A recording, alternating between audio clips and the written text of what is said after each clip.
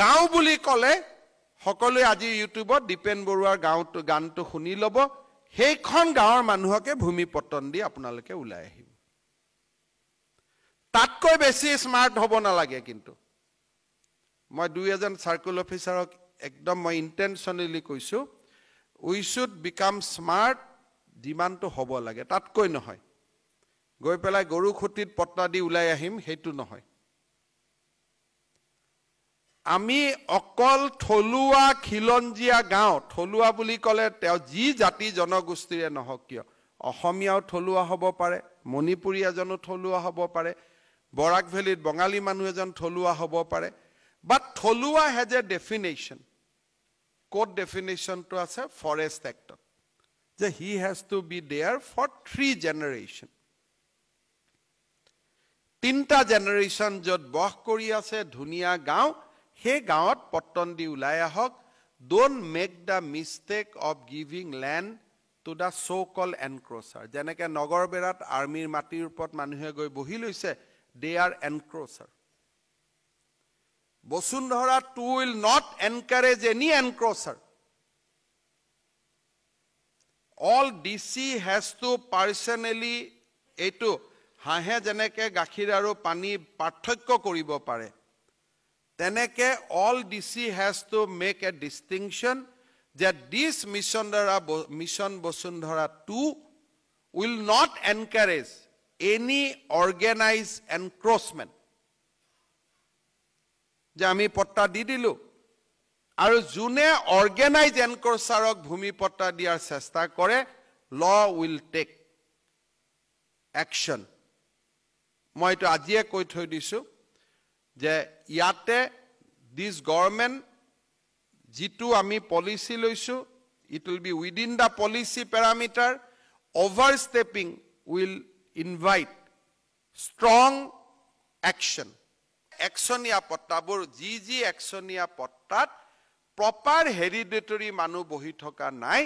all actionia potta by one orders of government kori dio once the land become a government land হে মানুজনে আহি কব sir মোৰ মাটিখিনি আপুনি গভৰ্ণমেণ্ট কৰি দিলে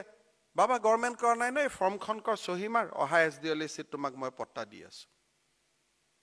সিম্পল হয় নহয় ব্যৱস্থাটো মোক ককচোন এইটোকে কিমান যে জিলাপিৰ পাক দিয়ে মইতো আইনত চালুটো একো জিলাপিৰ পাক নাই অমুক মণ্ডলহে পাৰিব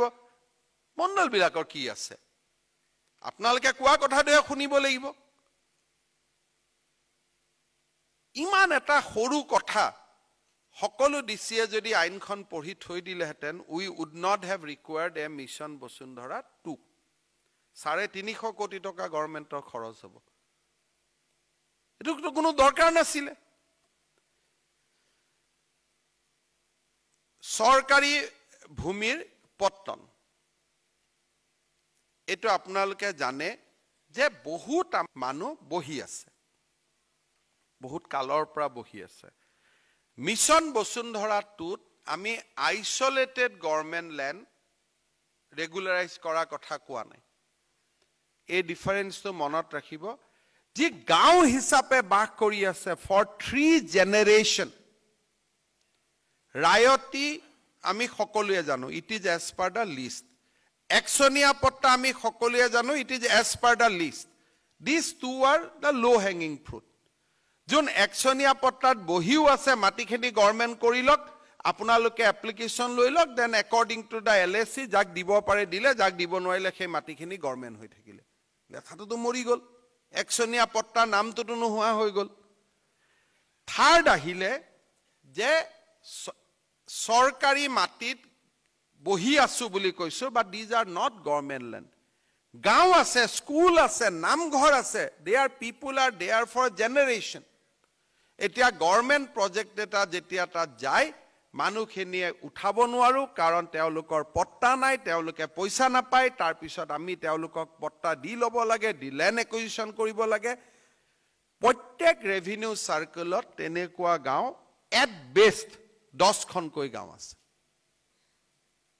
এটলিষ্ট ডিব্ৰুগড় লখিমপুৰ তিনসুকিয়া আমি যদি নন ক্যাডেষ্ট্ৰেল খিনি এৰি দিও ক্যাডেষ্ট্ৰেল এৰিয়াত গাঁও হৈ বহি থকা চৰকাৰী ভূমিৰ ওপৰত গাঁও চৰকাৰী ভূমি বুলি ক'লেও ভুল হ'ব those have a complete character of a village land তেনেকুৱা এটা ৰেভিনিউ সাৰ্কেলত কেইটা আছে at least আমাৰ উত্তৰ Guwahati revenue circle will have a 10 village it is known মণ্ডল বিলাকে জানে আজি 75 বছৰত আমি এই 10 খন ভিলেজক আজি বন্দবস্তি দি দিব নোৱাৰিলো নেকি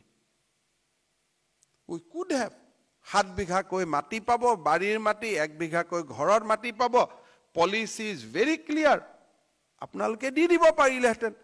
but problem is that আমি কামবিলাকত ইন্টাৰেষ্ট নলও আৰু ইয়াৰ কাৰণে কোনো কথা নাই যদি বলে নহয় স্যাৰ মই 10 জন কোনোবা লৰাকো মই ইমপ্লিমেন্ট ইয়াৰ কামত লগাব খুজিছো 10 জন মই পুৰণা ৰিটায়াৰ মানুহকো লগাব খুজিছো একোটো কথা নাছিলে we could have done long back এই গাঁও হৈ বহি থকা মানুহখিনিক আপোনালোকে এইবাৰ পট্টা দি দিয়ক but don't consider isolated case কাৰণ isolated case বিলাক হল organized encroachment on government land যেনেকে এটা আমি গৰু খুটিত that was a organized encroachment হেতু আমাক দৰকাৰ নাই যেটো আমাৰ গাঁও খোনি আমাৰ গাঁওখনি অতি সেই গাঁওকেখন ইয়াত কৰিব দীপেন বৰুৱাৰ গানটো কোনবাই কালি খুদিছে স্যাৰ এটো ডেফিনেশন কি হ'ব যেটো দীপেন বৰুৱাৰ গাঁও এইখনি আমাৰ গাঁও হেতুৱে ডেফিনেশন তাতকৈ we don't need any other definition যত বাৰী হৈ আছে সবজি হৈ আছে মানুহে খেতি কৰি আছে লাও গছত উলমি আছে ৰঙালাও খেতি হৈ আছে তামুল গছ হৈছে নাৰিকল গছ হৈছে these are the গাঁও তাত আৰু আমাক কি ডেফিনেশন লাগে সেই গাঁও কেখনত আপোনালোকে পট্টাটো ধুনিয়াকৈ দি থৈ আহক কিবা ডেফিনেশন লাগে নেকি মোক ককচোন কালি মোক যুগেন্দ্ৰই কৈছে যে ডেফিনেশন খুইছে ডেফিনেশন কি আছে যিমান নাৰিকল গছডাল পুৰণি যিমান তামুল গছডাল পুৰণি হিমানে খেলাটো হৈ গল সৰকাৰী ভূমিক যি আমি পট্টন দিম ৰায়তিৰ ক্ষেত্ৰত কোনো কথা নাই অল ৰায়তি একশনিয়া পট্টাৰ ক্ষেত্ৰত কোনো কথা নাই অল একশনিয়া পট্টা হোল্ডাৰ and remaining একশনিয়া পট্টাৰ যত original পট্টাদাৰ বহানাই those land will be made government and according to the requirement those will be given those people will be given periodic পট্টা